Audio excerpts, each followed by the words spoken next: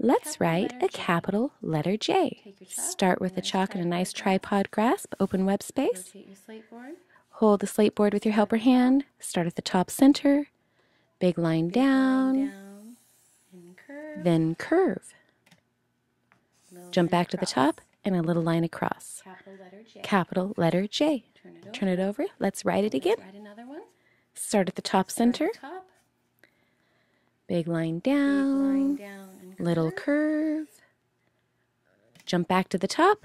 Little line across.